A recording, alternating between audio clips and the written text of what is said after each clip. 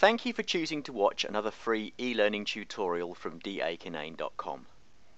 Today's tutorial takes a comprehensive look at the iOS iMovie app. By the end of this free learning lesson, you'll have all the skills you need to create a really sophisticated video on your iPad. So let's not delay a moment longer and dive right into today's learning. Okay, today's tutorial is going to be looking at iMovie for the iPad. It's a deceptively simple tool to use, and you can bang out a movie really quickly with it. But as we dig into it, you'll see that there's quite a lot you can do with it. It means you can actually make some quite sophisticated movies with your iPad. So let's open up iMovie here.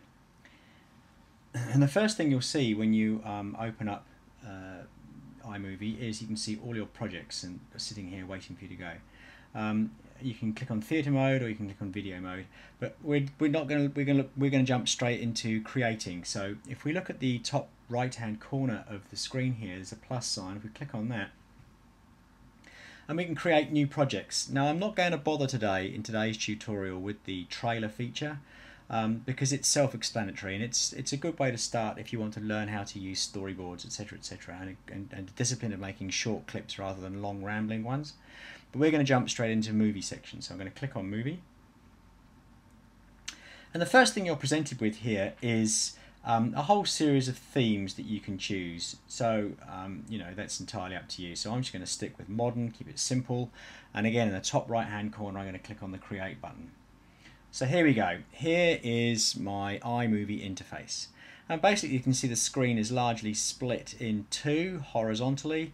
And then in the top half, you can see that the screen has then been split vertically left and right. In the top right hand corner you can see that there are various options. There's video or photos and audio, and we're going to work our way through each of those options to start off with. But what we're going to do is work on the basic structure of a video. In other words, getting your video clips into your movie and then sort of do some rough editing. So let's start off with video, as you can see here, and I'm going to click on all. But you can see, if you scroll down here, you can see that I can actually go through most recently added. You can see that I can other apps actually make apps for me that iMovie can pick up. So this is from Puppet Pals, and indeed even my Instagram stuff. But I'm going to come to recently added over here, and we should see a whole bunch. Yes, we can see a whole bunch of videos that I've taken of my garden. So we're going to make a quick video about my garden. And what you need to know is that the videos are added in order. So the first video at the top of the stack here was the last video I took. It doesn't matter because we can organize things around, but that's what you need to know. So this was the first video I took, and if you click on it as I've done here, you can see it becomes highlighted in yellow. We have the opportunity to make sure that's the right clip, and as you can see here there are three icons here, and we'll go through each of those. The first one on the left is the insert arrow, and that basically means just take the whole clip and whack it straight into the timeline. But what we're going to do here is click on the play or the middle icon, and you can see that there's, yep, this is the video I want. I want this first. Okay, so I'll just click on pause here. And what I'll do is I'll add that, and then I'm just going to add a couple more clips. And I'll just add this one here. There you go. So now, here is a very simple storyboard. So here comes the first trick.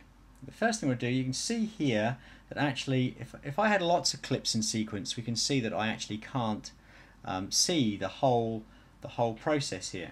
So what I can do is on the timeline, which is the bottom half of the page, if I use two fingers and I move them together, you can see that I can now see all three of my clips. So it's now easy for me to see in sequence my timeline. And that means let's just add something else. Let's add very quickly. Let's just add a fourth element to my timeline. Ah, damn! I've put it in the wrong place. That was the fourth one, not the first one. So I want to make sure that I can, if I want to move this, I'm going to press and hold, and I can move it along my timeline and slot it wherever I wish it to be. So that's really quite a neat feature. So it's a very quick way of you actually saying, yeah, I want this here. No, I made a mistake. I'll put it back to where it was. So you can move things around. So by using two fingers and pinching them together, you can shrink your clips to their minimum size so that you can actually see them as a storyboard. And then when you want to get into editing, serious editing, you can do the exact opposite. If we want to look in the first clip here and we want to see it in detail, we can zoom right the way in, and you can just see that I can now get down to individual frames that I want to do and sort of decide where I want to get to, and so it's a very useful feature. Finally, for this section of the tutorial, what we can also do is we can make mistakes. So for example, if I had selected this clip here inadvertently, clearly this has nothing to do with my garden, I've made a mistake. How do I get rid of that clip? Well, it's quite easy. You press and hold on the clip until it expands, and then you can just slide it up, and you can see in the top left hand corner there you've got like a scrunched up piece of paper, and it deletes the clip from the timeline. It doesn't delete it. As you can see here, it still remains intact. Okay, so we've made our very basic storyboard. So let's have a look at our clips here. Now we can see that I've got some clips in my first video here. So again, I'm going to stretch my timeline so I can actually edit this. Now, to edit this video, I actually don't want this bit of deck here. So what I can do is if I tap on my timeline, and you can see that the clip's highlighted, I can actually, from the head point, the video playhead, which is the white vertical line, which shows us where we are on the timeline, I actually kind of want probably my video to start here. So what I can do is I can touch the clip, and then grab the large yellow bar that's on the timeline. I can just keep moving it. As you can see, the timeline moves to the with my moving, so I can just move it back so I can actually get it clipped exactly where I want it to be. So now I've got this element of my clip here. Alright, so maybe I want to start here because you can see it's moving. That's a bit kind of awkward. So what I can do, there are some features I can do in here, but I want to show you what's happening first of all. If we come up to here, you can see now the orange bars on my timeline here. You can see that the very first clip here hasn't got the orange bar going completely across the entire clip. That's because I've edited out that first bit. If we come back to the end here, you think, yeah, I'm not really sure there's two clips here. So I might actually want to split this clip. And you might think, okay, how do I do that? So what I can do here is, if I position the clip exactly where I want it to be, let's say I wanted that to be there, I'm gonna do to there, I think. Now I want to split this clip. So what I'm going to do is I'm now going to swipe. I'm going to highlight my clip, and I'm going to swipe from top to bottom on the play line. And can you see what I've done now is I've split my clip. So I've now got two clips, and you don't see a difference. There's no video transition. You don't see. And you think, well, why have I done that? Well, that's really quite interesting. There's several reasons we can do that, but that allows you to say cut out the middle section. Let's just say I wanted to just play this bit here, and then actually what I want is to start from perhaps this more luxurious foliage. So I'm going to highlight my clip, I'm going to slice it down the middle there, and so I'm going to now get rid of this middle clip. Get rid of that. And so now I've got a video that seems to go straight through here. But, you know, what can we do now? So let's click on here. And what I want to do is I actually want to freeze that. I want to turn that into a still image. And what you can see down here now is there's some options in the bottom left hand corner. The clip tool is obviously highlighted. If I click on the time tool, what you can see is there's some options here. I can either make that clip play faster, or I can actually click on the freeze button. I'm going to click on freeze. And what that means is my image won't actually start moving. And what I can do now, of course, is I want the freeze image to be there. I'm going to highlight it, and I'm going to slice it on the frozen image, and now I can highlight this. Let's go back to edit, highlight this and delete that. So now I've got a frozen image of the trees cutting straight into a panning shot of, so I can trim my video quite effectively. That's in one clip.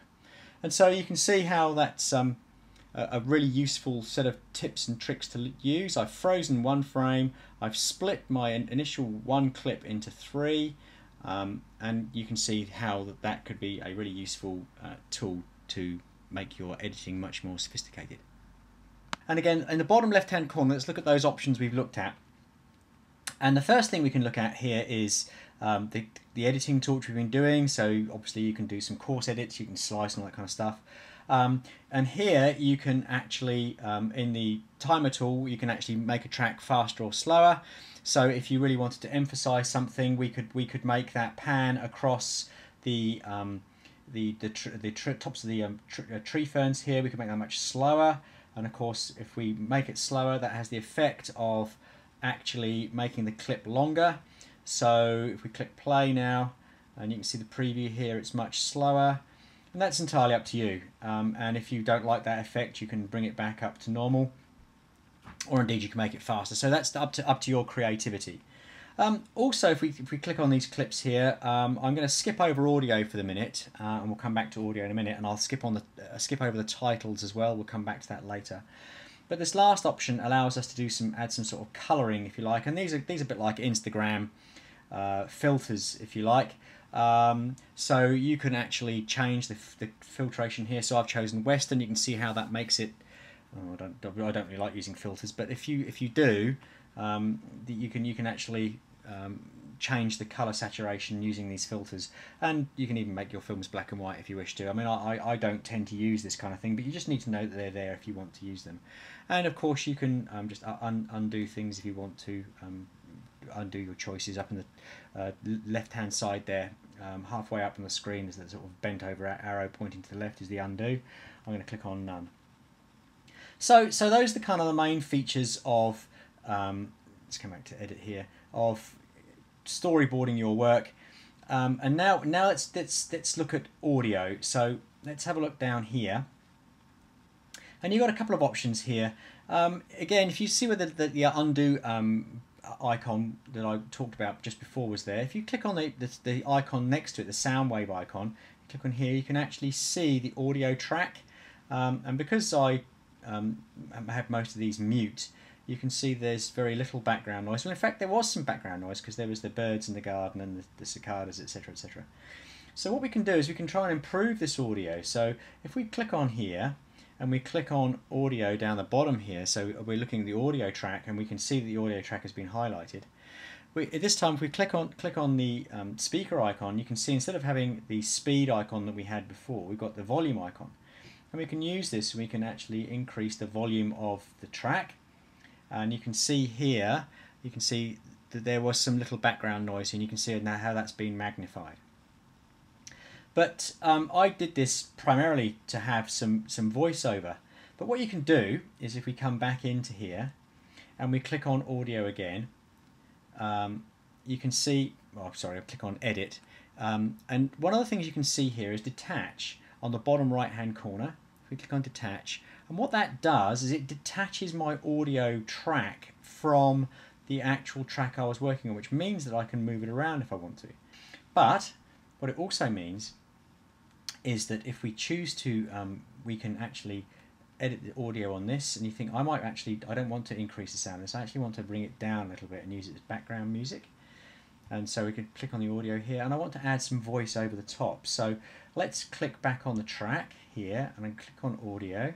And so I clicked on the sound wave icon here, and then in the bottom right hand corner you can see we've got some options here, and the middle option is the microphone. So now I'm going to add a backing track to this. So I'm going to click on the microphone, and when I'm ready to record, I just click on the record button. It will count me down, and it will start recording everything that I'm saying.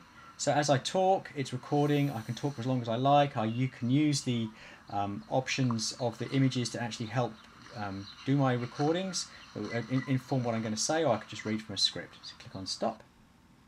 And we can preview that, so let's click on preview, or review, so look at that. and it will start recording everything that I'm saying. So as I... Okay, so we can hear that, and what we can do is click accept. Now that's just accepting the quality of my recording. So now I can click on this, and again I've got the same options again. I can make it louder, or I can make it quieter as I wish to. Whilst we're on the theme of audio, or adding audio to our tracks, what we can do is, if we look in the top right hand corner here, we can look at photos, which I'll get onto in a moment. But if we look on audio, there's a whole bunch of audio options that we can do. So if we look at theme music here, you can actually add music to your track. So let's have a look at some of these options here. Click on. So you get the idea of the music.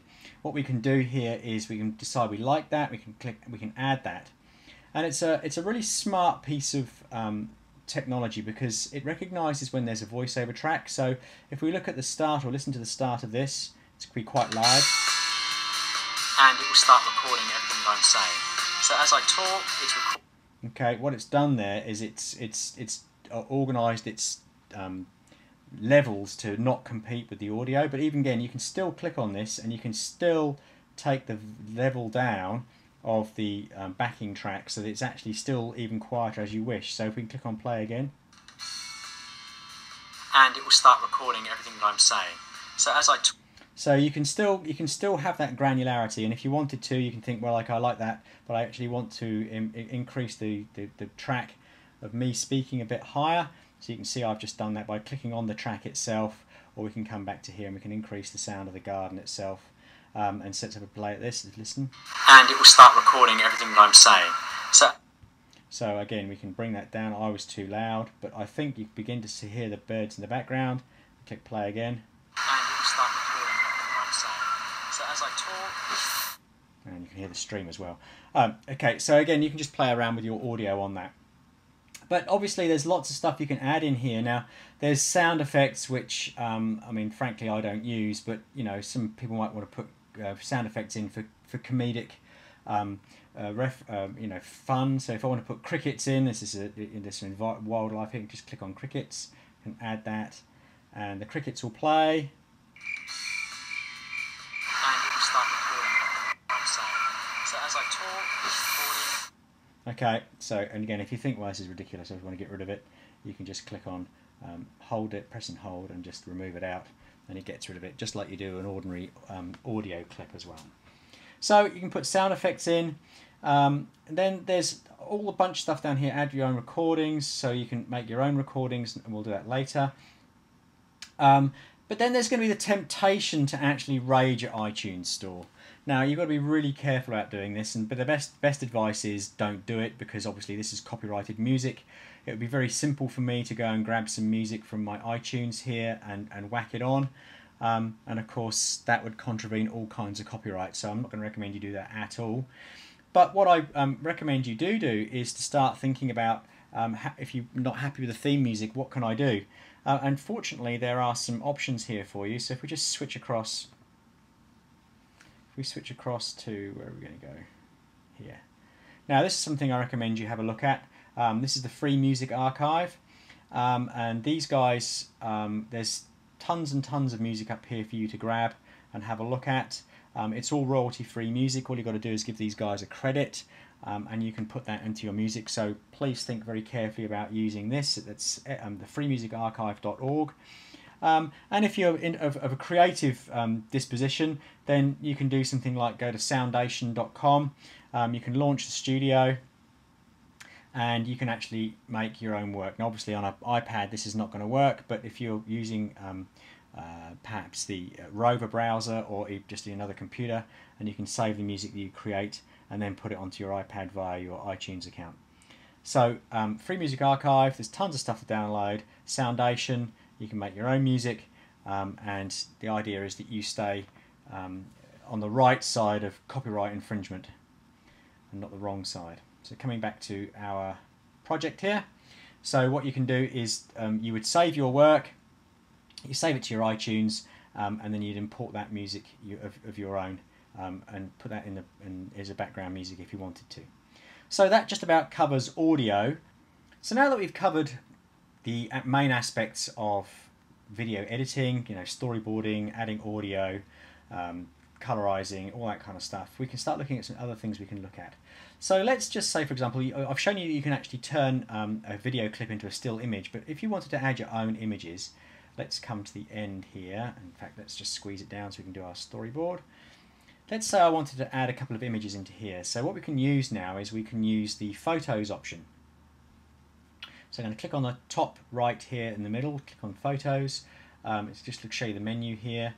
I can use Recently Added. I'll just click on one of these, and I'm just going to grab this picture I took of Cyclone Pam here off the internet. Now, again, same rules apply. What you can do is you can move that around to wherever you want to move it around, to move it to. And note how, down here, the theme music just stretches to the length of the video that you've got. Now, one of the irritating things around adding images is they decide that they do like to kind of do this panning, zooming kind of thing going on, which personally I don't like. And I find it quite irritating. I want to put a picture in because I've composed it the way I want it to be composed. But if you like this kind of thing, this can be edited for you. So what you can do is if you click on here, highlight it, this menu option comes up, pinch to position the start. So I can decide I want this picture to be all the way over here. Say if I wanted to, that's where I wanted to start with, and by the end of the picture I want the zoom to be over here. And so what will happen in my couple of seconds is that you'll see this come up, and you can be quite creative if you wish to, but I'd actually like to see more of the picture. So what you can actually do is say I want my start position to be here, and then I want my end position to be same thing, and I actually like to try and keep it in the same place, so actually the picture doesn't move.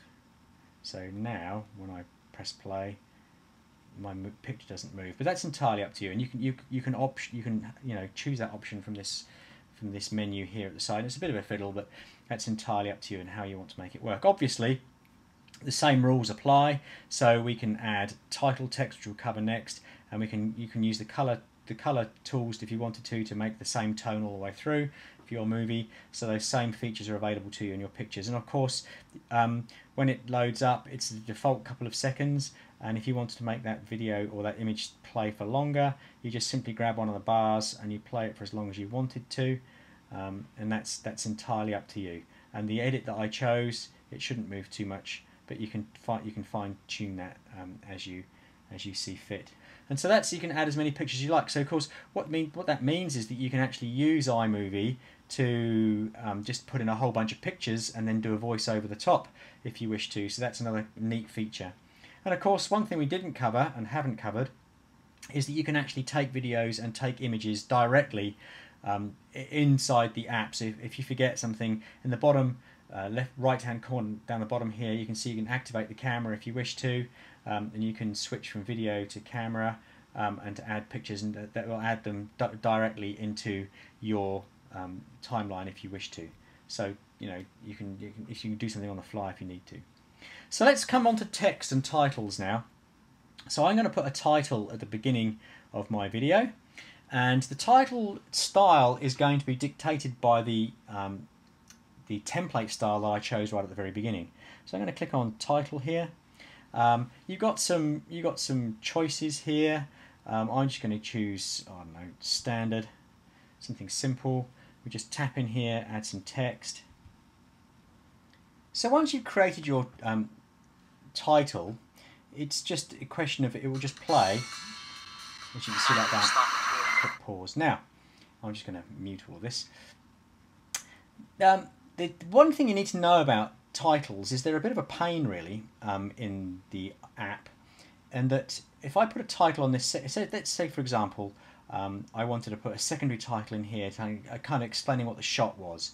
So I want to put a second title in here, so let's just come back to here. Let's add a title. Let's add this one here called Focus. What happens is, if we press play, So text lasts for the entire section. And that is a pain. If you've got a really long clip, you don't necessarily want to have your title over the entire clip. And that's when the splitting becomes really important. So let's do this again. If we wanted to put a title here and just put something called pots, it's really easy now to actually use that splitting option and say I only want the title to appear.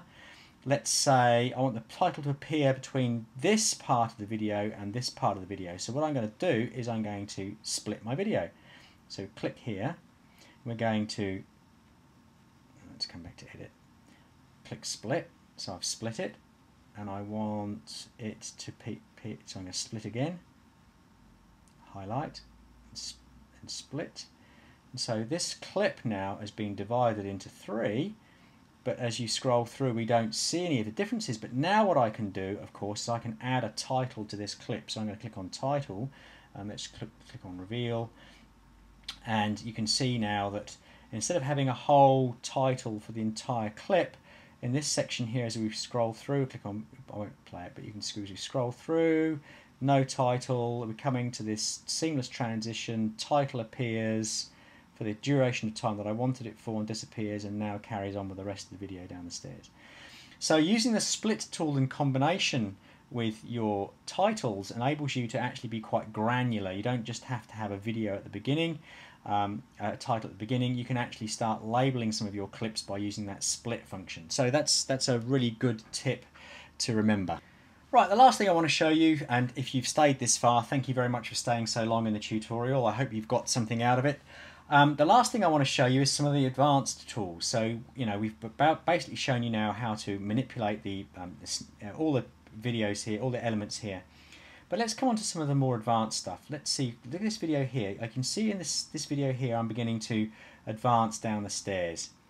And as you go, you can go into the garden, there's some more stairs here. But I want to show you something else now. So if we come back to video, I took some other videos in here, and some of the videos are videos of the return journey. So down here, for example, you're going down the stairs, and what I want to show you is that there's a video I've got here that I can add to this particular tube video here, which will be quite fun. And the option I haven't shown you is the ellipsis here, the right-hand icon. When we click on the video options here, we've got some options in here that we can have a look at. And the middle one I want to show you is picture in pictures. If we click on this, and it will put the picture in the screen for me. So we could see, for example, as I go down the steps, we can see what the up-step version of the same view might be.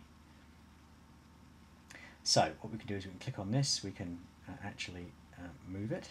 So I'm going to get rid of it. I'm just going to get rid of that and then put my playhead exactly where I want it to be. So let's start here and do that again and show you what I mean. Let's add this video here. I'm going to do this, picture in picture.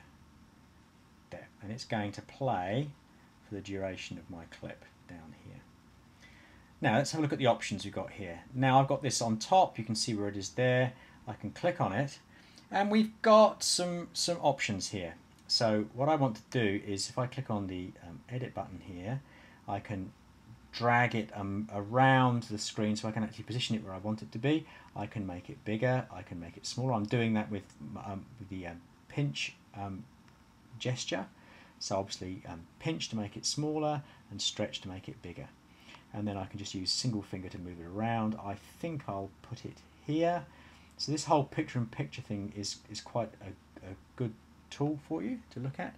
And again, the same options apply. We can edit the length of this whole clip if we wanted to. So if I wanted to come back into here and decide maybe what I'll do is I'll edit this so it's the same length as that clip. So we're going from here to here. You can see how I've edited that clip. It will finish at the same time before we jump to the next set of steps. So you can see the return journey. We can click on here, we can do the audio. There's likely to be audio on here, so it might be a good idea to mute that. It is muted by default, but you can make it louder if you want to. That could be a bit confusing, so be a bit careful around that. You can change the position or change what you want to do. So if you wanted to make it side by side or above and below, you can click on here and do that. you be careful how you choose that. It's entirely up to you. And you can experiment with these options down here. I'm going to stick with picture in picture because I prefer that. You can, like I said, you can zoom it. We've done all of those options, and you can colorize it as well. Just so again, if you've got the same whole options going on here, you can have a really revolting color going in on the inside. I'm not going to use that, so I'm going to click none. Don't like those kind of gimmicks. And there we go. There's an advanced option here, and obviously, you know, you've got to be careful with things like your text in the right place. So you might decide, oh, actually what I'll do is I don't want the text going over my picture in picture, so I'm going to shorten that. So as one fades out, the other one fades in. So text disappears and my picture in picture appears. So what we've seen, let's just to recap what we've covered here. I've shown you how to freeze a frame, how to split and cut a chunk of video, clip it up, add photos, how to use the splitting function on a clip so you don't get the video title all through the same clip. We've looked at audio and adding different layers and detaching audio so you can do some work with that. We've looked at picture in picture so you can see what's going on as you go up and down, so you can use some good functions here with that. And really what you now need to know is how to save it. We've made our movie, and you can see here in the top right hand, top of the screen here, it says my movie number 5. So now it's time to save this and save it and export it. So the last thing we've got to do in the top left hand corner, sorry, is the icon to back. This comes back to my movies here. So what we're going to do is we're going to click on my movie and delete that, and let's call it garden video. Click done to give it a name, and then you've got your options in here. So it's currently 1 minute and 28 seconds of loveliness. You can either this option icon here, you can play it, or if you want to share it, you click on the middle share icon here, click on share, and you've got all the options. So you can share it to whichever account you want to share it to. So you can share it to your YouTube account, you can put it into iMovie Theatre, but also what you can do is this option here, you can save your video, and you want to save it to your iPad to share elsewhere. So you can save whichever format you want to save it in, and once you choose that, you can share it. I tend to share straight to YouTube my videos, and it's entirely up to you. Thanks for watching this free tutorial. Your support is important to us, and we value your feedback. So please leave a comment below, and also don't forget to like us. Finally, if you learned a lot from this tutorial and you want to learn more, why not subscribe to us, and you'll be automatically informed of our latest tutorials when we publish them. We aim to do this every week. Click on the link above to subscribe.